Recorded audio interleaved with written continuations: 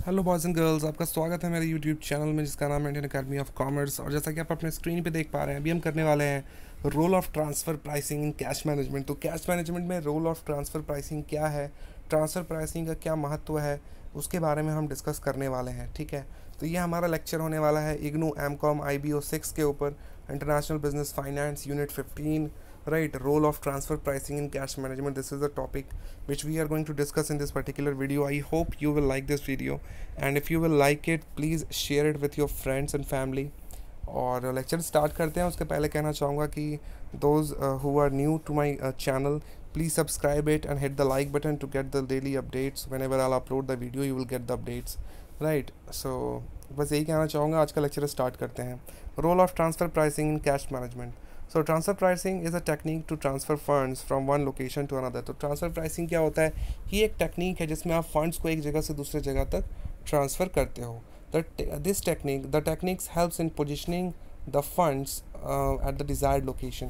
ये एक तरह से आपको हेल्प करता है कि जिस भी लोकेशन पे आपको फ़ंड्स की ज़रूरत होती है वहाँ तक ये पैसे जो है आपको पहुँचा देता है, फंड्स को पहुँचा देता है। Positioning of funds means location of funds at various locations as decided by the marginal rate of return on the investment. ठीक है, तो जिस तरीके से मार्जिनल रेट ऑफ रिटर्न जो डिसाइड की जाती है इन्वेस्टमेंट के ऊपर, उसके हिसाब से जो है लोकेशन आपको बता दिया जाता है कि इस लोकेशन पे जो है आपको आपके फंड्स मिलेंगे। इन केस ऑफ MNCs मतलब मल्टीनेशनल कंपनी के क्षेत्र में there are constants to the positioning of funds. ठीक है, यहाँ पे बहुत सारी दिक्कतें होती हैं। कॉन्स्टेंट्स का मतलब यहाँ पे जो ऑब्स्टेकल्स हैं उसके बारे में बोली जा रही है कि MNC के क्षेत्र में यहाँ पे थोड़ी सी दिक्कत होती है। क्यों होती है देख लेते हैं। Positioning of funds due to a disturbance in political environment. Political environment में जो डिस्टर्बेंस होती है उसका जो असर होता है वो MNC की पोजिशनिंग ऑफ फंड्स के ऊपर पड़ता है।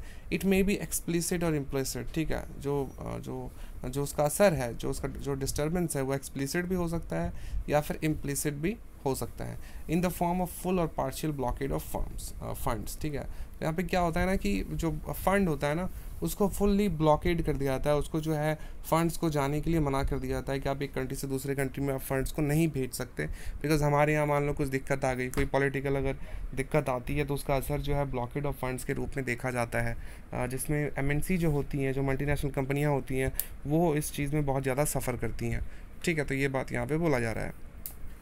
Inconvertibility or exchange control are examples of explicit constraint। तो देखो explicit constraint के यहाँ पे दो एग्जाम्पल बताए गए हैं। सबसे पहला है फॉरेन एक्सचेंज कंट्रोल के ऊपर जो इनकवर्टिबिलिटी है या फिर एक्सचेंज कंट्रोल जो है, ये एग्जाम्पल होता है हमारा एक्सप्लिसिट जो कॉन्स्टेंट है उसका। हैवी टैक्स ऑन इनकम और dividend flows are example of implicit cost. ठीक है, अब मान लो अगर आपने फ़ंड्स के ट्रांसफ़र के ऊपर बहुत ज़्यादा टैक्स लगवा दिया या डिविडेंड जो है वो आपने दिया, तो उस केस में जो कॉन्स्टेंट निकल के आएगा, जो दिक्कत निकल के आएगी, उसे हम इम्प्लिसिट कॉन्स्टेंट कहेंगे। ठीक है, B नंबर पॉइंट देख लेते हैं। Tax policy in form of multiplicity of tax structure. ठीक है ना, तो ये सारी दिक्कतों को गिनाया जा रहा है कि कौन कौन सी दिक्कत होती है। तो पॉलिटिकल एनवायरनमेंट का एक दिक्कत बताया गया। ठीक है ना, दूसरे बार पॉलिटिकल एनवायरनमेंट का फिर दो एग्जांपल दिया गया, इम्प्लिसिट और एक्सप्लिसिट वाला। B नंबर में बोला जा रहा है कि जो टैक्स पॉलिसी है उसमें मतलब ध्यान नहीं दिया जाता, जो टैक्स स्ट्रक्चर होता है, मतलब एक ही चीज़ के ऊपर बार बार टैक्स को वसूल किया जाता है, जिससे जो प्राइस होता है वो काफ़ी बढ़ जाता है, फंड्स को मतलब पहुंचाने में काफ़ी दिक्कत होती है। तो ये दूसरा पॉइंट था जिसमें टैक्स स्ट्रक्चर में बदलाव की बात यहाँ पे बोली जा रही है। Transaction cost in form of ask and bid prices. जो ट्रांजैक्शन कॉस्ट होता है वो आपका बिड प्राइसेस के ऊपर डिपेंड करता है, ये बात यहाँ पे बोली जा रही है। वो भी एक तरह का दिक्कत है जो कि MNC को फेस करना पड़ता है ट्रांसफ़र प्राइसिंग में। ठीक है, liquidity consideration, that is the particular level of liquidity necessary to maintain good relationship with banks and suppliers. ठीक है, तो जो लिक्विडिटी कंसिडरेशंस होता है उसको भी कंसिडर करना काफ़ी इंपॉर्टेंट है, बिकॉज ये जो है एक तरह से अच्छा रिलेशन दर्शाता है या फिर अच्छा रिलेशन बनाता है with the banks and the suppliers you are dealing with. ठीक है, और transfer price can be defined as the price used for the internal sales of goods. ठीक है, तो ट्रांसफ़र प्राइस का मतलब आप एक तरह से समझ सकते हो कि इंटरनल सेल्स अगर होंगी तो उसका जो प्राइस होगा, इंटरनल सेल्स अगर गुड्स की होंगी तो उसका जो प्राइस होगा उसे हम ट्रांसफ़र प्राइस कहेंगे। And services between the division of business enterprise, मतलब मान लो एक बिजनेस का 2 डिवीज़न है, एक डिवीज़न आपका दिल्ली में है, एक डिवीज़न आपका कलकत्ता में है, तो इन दोनों के बीच में अगर किसी भी तरह का प्राइस होता है, ट्रांसफ़र होता है, फंड अगर ट्रांसफ़र होता है, जो गुड्स अगर ट्रांसफ़र होता है, तो उसकी जो प्राइस होगी उसे यहाँ पर ट्रांसफ़र प्राइस के रूप में बताया जा रहा है, यहाँ पर डिफाइन करने की कोशिश की जा रही है।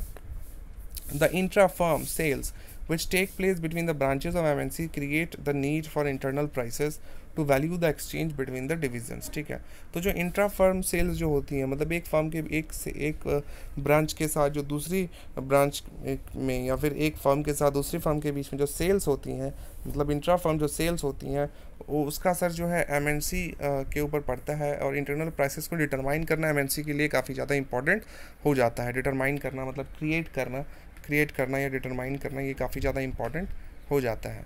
तो ट्रांसफ़र प्राइसिंग का मैंने आपको बताया कि MNC के लिए बहुत ज़्यादा इंपॉर्टेंट है, बिकॉज MNC को बहुत ज़्यादा दिक्कत होती है ट्रांसफ़र प्राइसिंग के लिए। ठीक है, तो इसके बहुत सारे रीजंस मैंने आपको गिनाए, टोटल 4 रीजंस मैंने आपको गिनाए हैं। ठीक है, आगे देख लेते हैं कि इसका असर जो है कैश मैनेजमेंट के ऊपर किस तरह से पड़ता है। इम्पैक्ट ऑन कैश मैनेजमेंट, ठीक है, which is a very important term I guess. ठीक है, देखते हैं।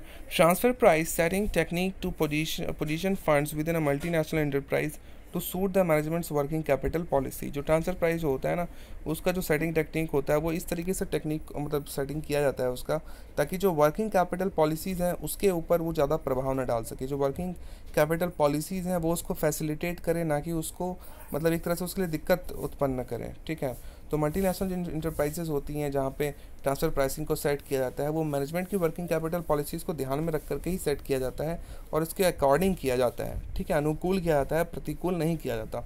A parent wishing to remove funds from a particular foreign country can charge higher prices on goods sold to its affiliate in that country। ठीक है, तो जो parent company होती है जो विश करती है कि हम अपने फंड्स को मूव कर लेंगे from one country to another, उनको हायर प्राइसेस पे करना पड़ता है जो कि उनकी गुड्स बिक चुकी हैं उनके ऊपर।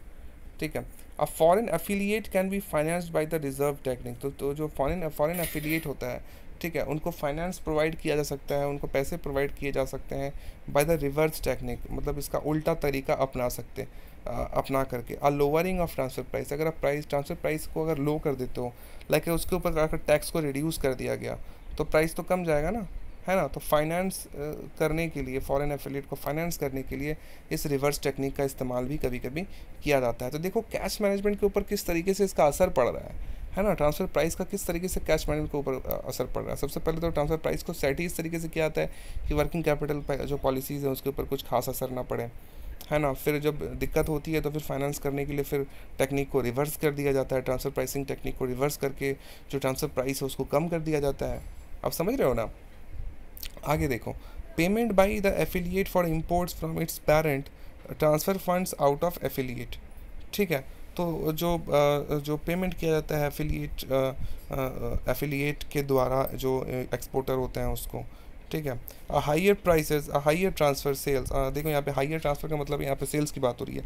Higher transfer price permits funds to be accumulated with in the selling country. ठीक है, तो हाइयर जो प्राइसेस होती हैं उस परमिट जो फंड्स होती हैं उसके एक्यूमुलेट करने की बात की जाती है with in the same country you are dealing with. ठीक है, जिस कंट्री के साथ आप डील कर रहे हो, मतलब जिस कंट्री में आप हो, राइट, उसी कंट्री में आपका जो करेंसी है वो एक्यूमुलेट होगा, उसको आप मूव नहीं कर सकते। ठीक है ना, वहीं पे वो एक्यूमुलेट होगा, मतलब वो जमा होता जाएगा। ठीक है, ट्रांसफ़र प्राइसिंग में ऑल्सो भी use to transfer funds between the sister affiliates. ठीक है, तो ट्रांसफ़र प्राइसिंग जो है उसका इस्तेमाल फंड ट्रांसफ़र करने के लिए किया जा सकता है बिटवीन द सिस्टर एफिलिएट। जो सिस्टर एफिलिएट्स होती हैं, जो सिस्टर कंपनियाँ होती हैं, उनके बीच में अगर किसी भी तरह का ट्रांसफ़र है तो उस ट्रांसफ़र प्राइसिंग का इस्तेमाल जो है किया जाता है फंड्स को ट्रांसफ़र करने के लिए। Multiple sourcing of component parts on a world wide basis allow us changes in the suppliers from with in the corporate family to function as a device to transfer funds. ठीक है, तो multiple source जो होते हैं जहाँ से पैसों को एक्सेप्ट किया जाता है which is from world wide suppliers.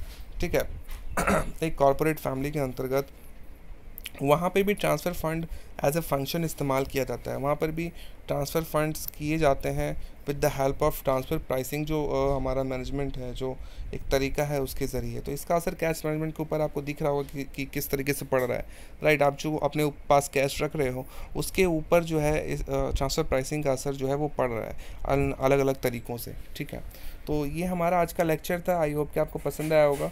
पसंद आया तो लाइक कमेंट और शेयर कीजिए और हमारे चैनल को सब्सक्राइब कर लीजिए। ठीक है, तो हम आपसे मिलते हैं हमारे नेक्स्ट वीडियो में। तब तक के लिए आप अपना ख्याल रखिए। शुक्रिया, thank you, take care, bye bye.